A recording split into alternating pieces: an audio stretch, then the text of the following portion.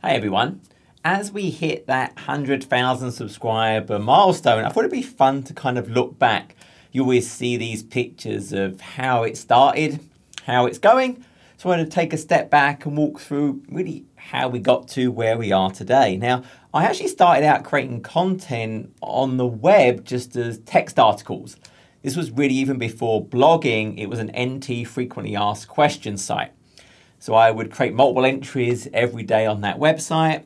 Then I started creating magazine articles. Then I was asked to create some books. And my first YouTube video was actually just as an accompaniment to one of the books I was writing. I think it was The Complete Guide to Windows Server 2008.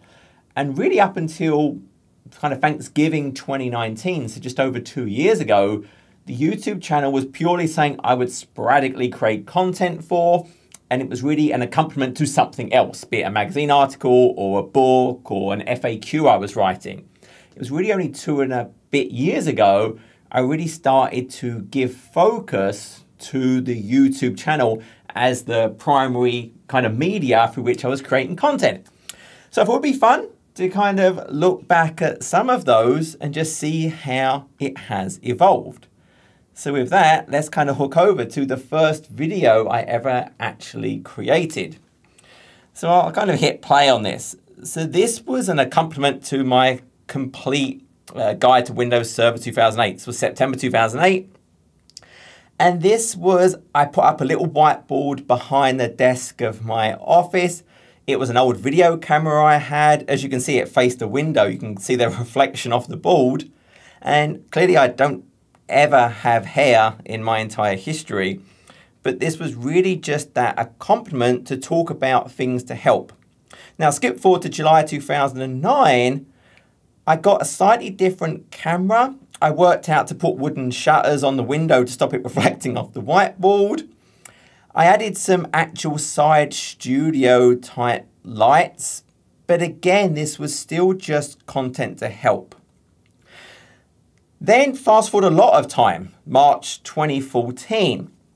So I changed job to be an architect in the Dallas Microsoft Technology Center. And they had these smart boards. This was a projector based onto a pen sensitive area that you could create content on. And I loved this.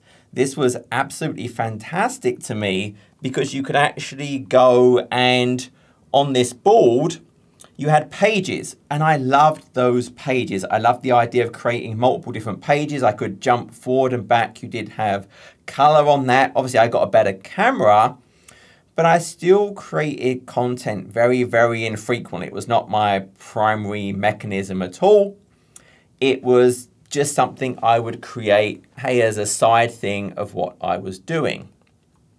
Now, as you continue on, what then happened was the MTC switched out from using the smart boards and they got the Surface Hub devices, which ran their own Microsoft Whiteboard software. And I'll be totally honest, I hated it at first. I complained and complained and complained about the lack of page functionality on the Microsoft Whiteboard. I was used to the smartboard software and the pages. I did not like that infinite canvas idea at all. Now I did eventually get used to it and work out how to organize, and now I really do prefer it. But that was a huge jump for me to kind of change how I worked on those whiteboards. And then towards the end of November 2019, I changed role. And this role was now working from home as a cloud solution architect. So I lost access to those Surface Hubs at the office. Now, because I was at home, I suddenly gained 2 hours a day in travel I wasn't doing. I'd also got burnt out on doing FAQs and that type of material.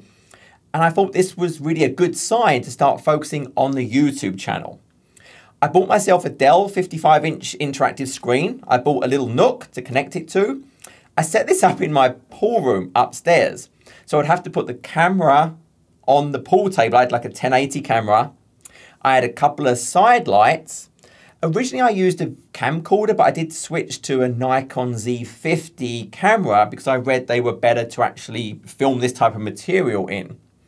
But it was a giant pain. Every time I wanted to create a video, I had to go and set everything up, film, then put all the stuff away. So it really made it fairly infrequent. I actually wanted to create content.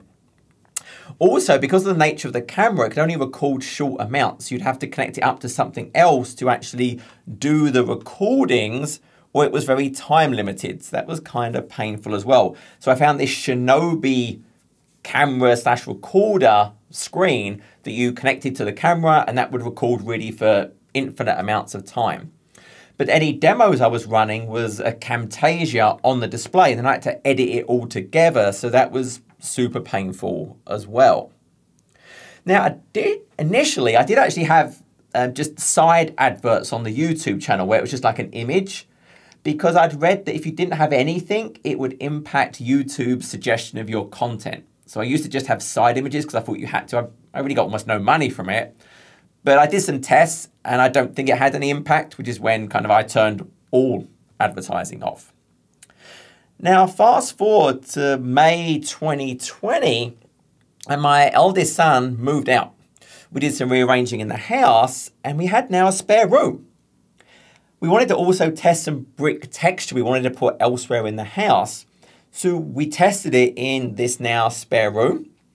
I moved my display down to this spare room and set up the camera and the lights permanently. So now it was much, much easier to create content. I could create content whenever I wanted. There was some reverb in the room, so I'd have to remove that post-edit, but not too painful. The other thing I discovered was, actually for a suggestion of a friend, Sean, was OBS Studio.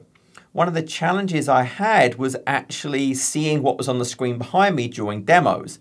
So initially, OBS Studio was just a means to duplicate what was on the touch screen to a screen I had down on the floor so I could see what I was editing.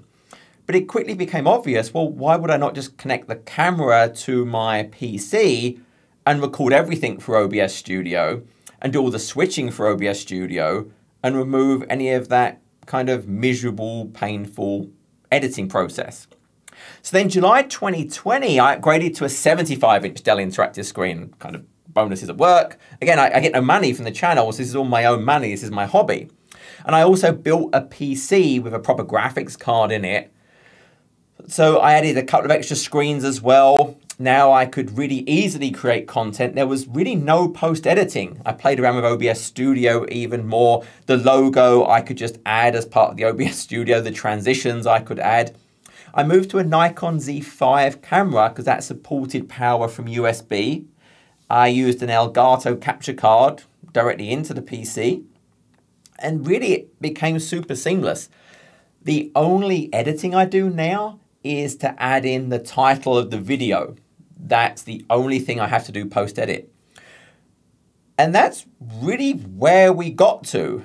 And now if I actually think about today and where we got to right now, well, my wife actually went and added curtains to all around the outside of the room. So she went and added all of those, and that removed the reverb problem. So the editing I used to have to do just to get rid of the reverb, well, that went away as well. Now, if we look back in that time in terms of the subscribers, here we can go and see, if we go back in history, so I talked about, well, I think I had like 8 subscribers. And it really didn't do very much. It started to go up little bits, okay, but it stayed pretty flat. It started to rise. I started to create a few more videos. But it was basically here in November 2019, it's at this point I really started to focus on the channel. So I had like 18,000 subscribers. And that's when I started to focus on the channel. And you can see here, that's where it's really starting to go up. To where we are right now. So right now we're at this 100,880. I still tweak little things about the channel. For example, I recently changed my microphone to a Sennheiser Pro Audio MKH416 shotgun. And I'm using that to connect to an Elgato Wave XLR because a few people mentioned about the sound. So this is really as good as it's going to get. And so this is really the journey. Now, in terms of kind of audience, people always kind of asked about, hey, the audience of the channel. So if we just look at all basic views, okay, like 1.1 million, this is over the last 90 days. So we can see some basic information about the environment, hey, watch hours, subscribers. Obviously, it tends to get quieter at the weekends when I look at my general audience. Honestly, when I look at reach, I really don't understand much of what this is saying. I do not focus on these areas at all. So I don't really have a good idea of what this is telling me. Same for engagement. I really don't pay any attention to this either. From an audience perspective, it's kind of fun. If we scroll down, so top geographies. So United States is 25%, India is 14%, nearly United Kingdom. Basically 2/3 of my audience are not subscribed, so go and subscribe. 92% male, 8% female. Age group tends to be the 25, I guess, to the 44-year-olds is most of my audience. As revenue, I don't make any money. Apparently, I made 0.5 cent in August. I have no idea how I made 0.5 cent in August. But as I kind of talked about, I don't make money. All the advertising is turned off so it doesn't get in your way. So that's the channel. And so really that was it. So that's where we are today. That's how we got here. Just slow and steady. It really has only been the last 2 years and maybe 2 months that I really focused on the channel, created regular content. Again, it's still my hobby. It's still something I enjoy and just want to create. People have asked me now, I've hit the 100,000, what's the new goal? The 100,000 and the silver play button, hopefully I'll get confirmation of that at some point. I don't really have a number goal anymore. It's my hobby. I enjoy creating the content. I just want to carry on, enjoy creating the content and help as many people as I can. So thank you for your help in getting to this point and being part of this journey. And until the next video, take care.